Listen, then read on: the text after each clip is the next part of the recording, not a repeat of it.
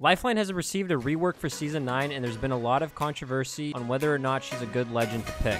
We're going to be breaking down the rework and talk about why she's still a great legend to play. So here's a full pro guide on how to play Lifeline. Small up yourself. AJ Shay's coming true. Better known as Lifeline, AJ has devoted her life to helping those in need.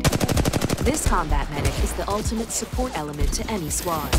Yo, what's good YouTube? It's your boy Yopi, and we're going to be bringing you another Pro Apex guide. We're going to be going over a fan favorite legend, Lifeline. Lifeline's rework has gotten rid of her res shield, improved her health drone, and care package. If you find this guide helpful, please consider subscribing to the channel and leaving a like. And make sure you check out this Twitch stream down below to watch the games live. Alright, first let's break down her kit. Her passive allows you to throw down the dog drone on down teammates to res them. Her tactical is her health drone, but it heals at a much faster rate. Her ult is a care package, and it grants better armor / attachments / seals based on what you / your teammates have. For example, if you have blue armor, but your teammates has gray, it will drop another blue armor. If everyone has blue, it will drop purple. It will not drop red armor. If your teammates have a gray light mag, a blue light mag will drop, and of course shield cells plus syringes. Lifeline also has one of the smallest hitboxes in the game. Paired with good movement, Lifeline becomes hard to hit, allowing you to deal consistent and constant damage without the fear of getting beamed. A common misconception with Lifeline is that Lifeline should stay back, perhaps even hide, and then res your teammates. Why would you play a fight based on the fact that your teammates will go down? This is dumb.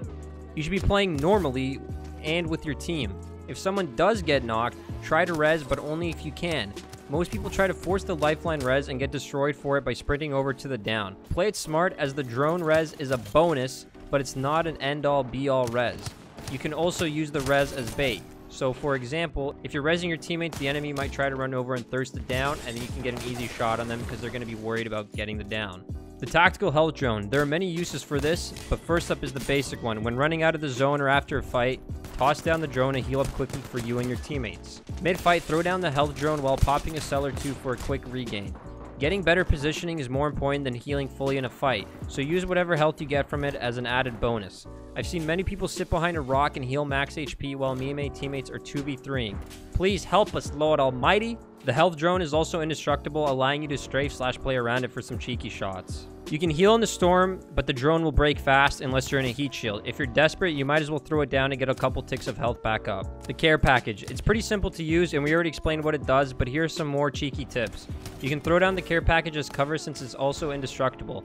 You can't throw it down if there is a roof or cover blocking you. Be careful where you throw it, as it could give away your positioning. Ranking Lifeline in the meta. Lifeline is definitely a top 4 pick and a great pick for ranked also.